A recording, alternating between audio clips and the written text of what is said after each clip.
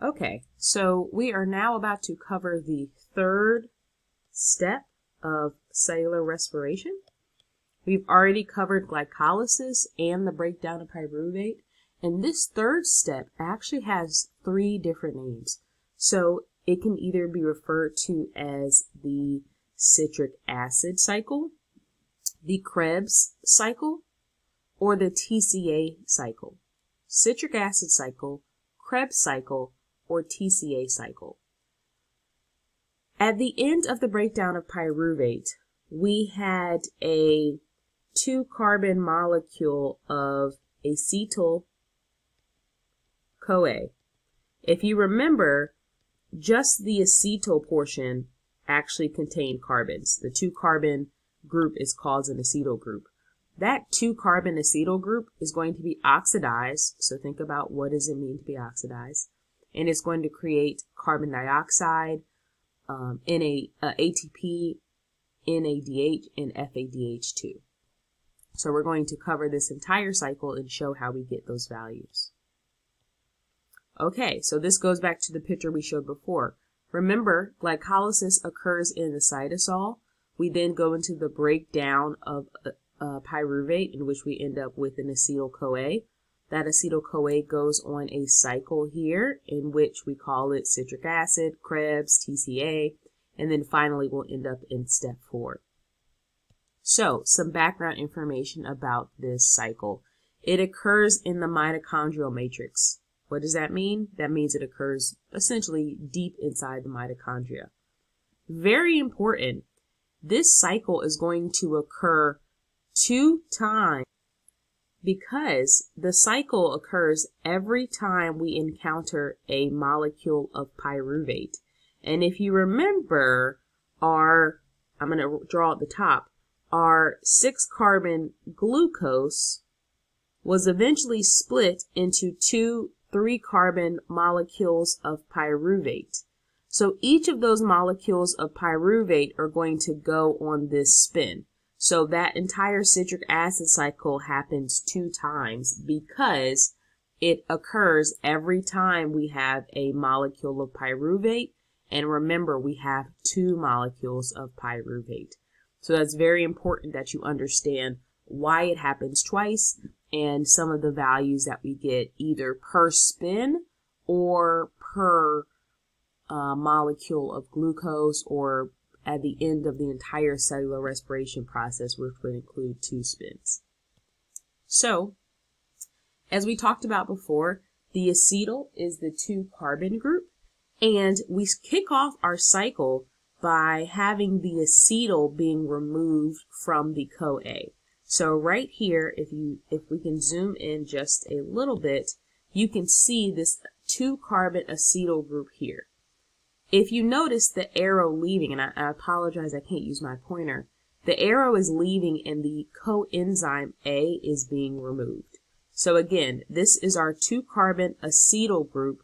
It's the 2 carbons plus the CoA here, so acetyl-CoA. What happens is the CoA leaves, so all you have left is a 2-carbon molecule, which is known as acetyl. Right? We've seen that word before. So this is our 2-carbon acetyl group. You see it's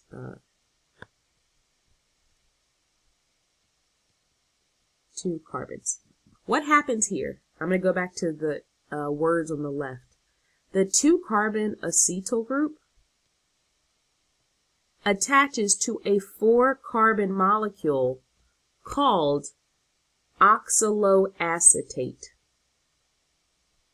So, the 2-carbon acetyl attaches to a 4-carbon molecule called oxaloacetate, and that is going to form a 6-carbon molecule called citrate. Maybe that's helping you realize why it's called a citric acid cycle. But our 2-carbon acetyl group, which is seen here, attaches to a 4-carbon oxaloacetate, which is seen here, and it becomes a 6-carbon citrate, seen here. Think of this as, let's say, jumping on a Ferris wheel. So I don't know if you've been on a Ferris wheel before, and if you understand the concept, then you might not really want to pay attention here. But let's say, I don't know, you're on a date. It's you, you're acetyl, and you're with coenzyme A. You're about to get on a Ferris wheel. Right before you get on the Ferris wheel, coenzyme A leaves. They don't want to be a part of it. So, you, being the 2-carbon acetyl group, says, you know what? I'm going to get on the Ferris wheel anyway. As you jump on the Ferris wheel, there's already a new person there. Look, you have a brand new date. This person, new love of your life, they are called oxaloacetate. You're acetyl. And coenzyme left you. That was kind of sad. But oxaloacetate and acetyl come together. Now you have a new couple name because it's 2 of you guys there. So now it's 2 plus 4. Your new couple name is called citrate. Maybe that was a story that helped you. Maybe it didn't. But I'm just doing my best effort. Okay? So again, you have an acetyl group. Acetyl-CoA. You come into this as being acetyl-CoA. Acetyl-CoA is going to break because the coenzyme A will leave. Now you're just stuck being a 2-carbon acetyl group. That 2-carbon acetyl group jumps on the cycle where it meets oxaloacetate. The 2 plus 4 will form a 6-carbon citrate. That 6-carbon citrate, also seen here in step 2 of the image, will go on a spin. It will go on a cycle. And throughout that cycle is going to produce a number of molecules. So let me clear some of the screen for you. Okay, so like we talked about before a few times, you understand how we're beginning this cycle. I do want you to know that one of the reasons we call it a cycle is because this oxaloacetate is regenerated. So before we start talking about what we produce, let's look at that acetyl group binding with that oxaloacetate. The first step becomes citrate, and then it goes on a spin. As it goes on a spin, which we won't talk about really what happens to a lot of the carbon molecules necessarily, but I want you to understand that it ends up at the same place it started. That's why it's a cycle. Even think about a circle. If a circle starts here, it's going to end up at the same place. That's what makes it a circle, okay? So we end up producing oxaloacetate. The final product, as we spin around, we end up at oxaloacetate. So if I say what is the starting molecule that's found in the beginning of the cycle? Oxaloacetate. What's the ending molecule that you find at the beginning of the cycle? Oxaloacetate. It's the same thing. It ends at oxaloacetate. It starts at oxaloacetate. So by the time we're done, we regenerate it. Okay, so let's talk about items that we produce because this is very important. Throughout this cycle, we're going to produce a few things. One of them is carbon dioxide. Let's focus on carbon dioxide because it's very important. You're going to produce 2 molecules of carbon dioxide per spin. Now, this is very important because the 2 molecules of carbon dioxide you produce are actually coming from the 2 carbon molecules that you started this entire process with. So remember, we have been able to account for all of the carbon within this cycle. We started off with 6 molecules or 6 carbon molecules found within glucose. In our breakdown of pyruvate step, we lost a carbon in the form of carbon dioxide. Then we had a 2 carbon molecule of, let me split this and just show you it's pyruvate in case you're wondering how we got from 6 to 3. 3. In the breakdown of pyruvate, we lost carbon dioxide, a carbon. So then we had a 2 carbon acetyl group. And then now in this cycle, I'm showing you that you lost 2 molecules of carbon dioxide.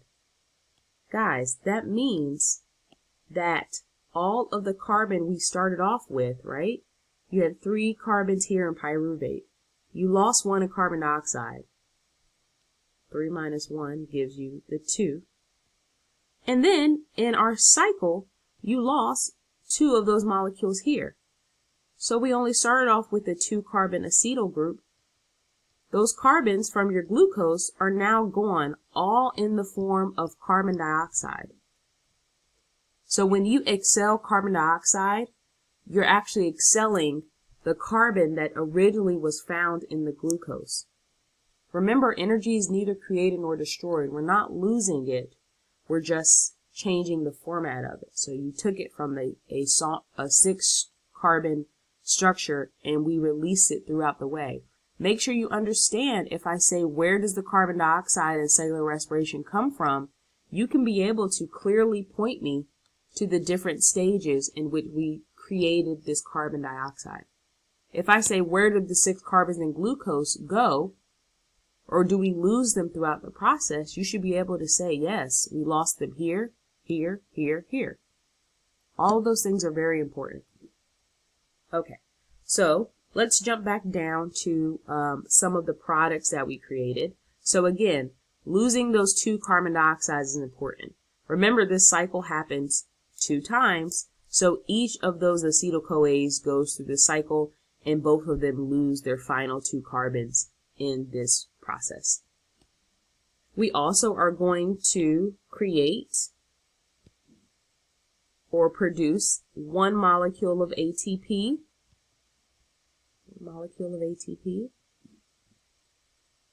Here's a big energy intermediate that we produce, which is NADH. So I apologize, there's an extra H there, but it's NADH. And you see that here, here, and at the bottom here. 3 molecules of NADH. And then finally, a new one we haven't seen so far throughout this process, which is FADH2. Gotta give it a new color here. FADH2, and we see that at the bottom, FADH2. So, making sure you're familiar with the values associated with what is produced, that's going to help you a lot.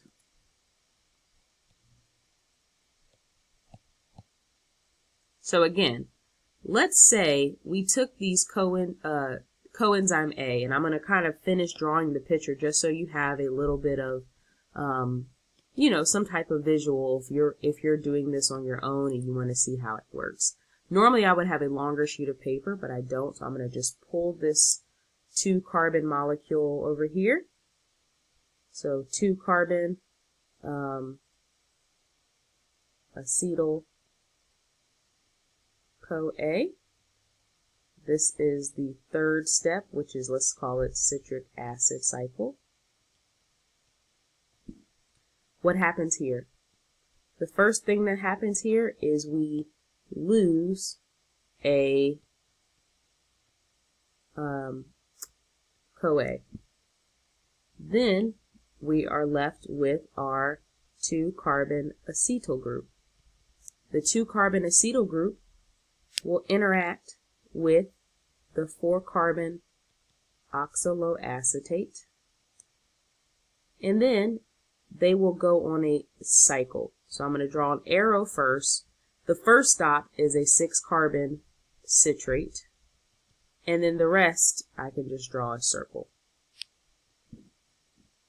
Okay, so I know it's a little weird because I have one PowerPoint screen, but I want you to see that we started off with the 2 carbon acetyl CoA group.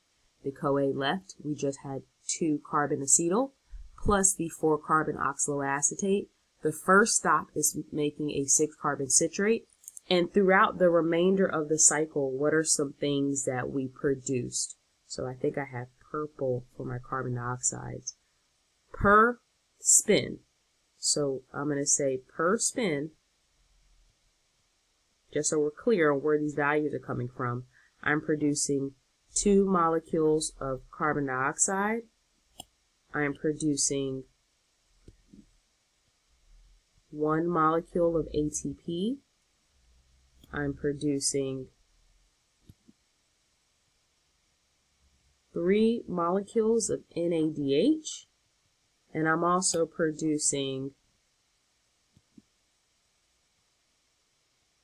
so it's an arrow, 1 molecule of FADH2. Okay? Remember, these 2 carbons are accounted for in these 2 carbon dioxides. Keep in mind, this cycle happens 2 times. So per spin, these are my values. So per spin, I'm writing an asterisk. So you see this is the per spin amount. But if I ask you per molecule of glucose, please keep in mind that I ran out of space, but this cycle is just an extenuation of this one line. So this one line here, it's moving down the line. If I had a longer PowerPoint, I would be able to show you how it's just moving across, right? It's moving across. So this cycle happens for this particular molecule, and the reason it says 2x is because it also happens for this particular molecule. So the total values you have per molecule of glucose will be these values times 2, because the cycle only happens when we have acetyl-CoA, and we end up with 2 molecules of acetyl-CoA. So the citric acid cycle can be regulated, and that just means we can make it stop and go at certain times. The way we can regulate it is by looking at the availability of substrates. So imagine if we do not have something at this step, then obviously you can't go to the next step. So remember, a lot of these are enzymes, so we use substrates. So if we're running out of substrates, it's not present, and also some rate limiting steps. So let's say we do not have any oxaloacetate, we will not be able to start it because it only begins with oxaloacetate present. So that is going to be something, if your body runs out or has a low amount, you cannot move forward in the step because this is critical to get the Ferris wheel or the cycle going. This is the real picture of what's happening in a very detailed way, but I'm just showing you this so that you can truly see all of the enzymes. You see everything ends in ACE, and I want you to see there's so many steps that are involved, but we've simplified it into kind of the big picture. So one thing I'm hoping you're working on as we wrap up this portion of cellular respiration is some type of sheet, some type of documentation that has different stages. Right now we've covered just 3, but how many ATP molecules do you have? How many are you taking to the next step, as in your net products? Did you produce any carbon dioxide, NADH, FADH2? What's the starting carbon molecule? So in glycolysis, it would be glucose. You might want to add a new column. What's the ending carbon molecule? In this case, it would be, for glycolysis, it would be pyruvate. Right? Making sure you understand those things. Adding notes. This happens in the cytosol. First step to happen in mitochondria. This happens 2 times. It also has 3 different names. Making sure that you kind of have a cheat sheet, for lack of better words, which helps you understand how everything is kind of connected. Okay, this concludes this lecture, and there will be a remaining lecture on oxidative phosphorylation.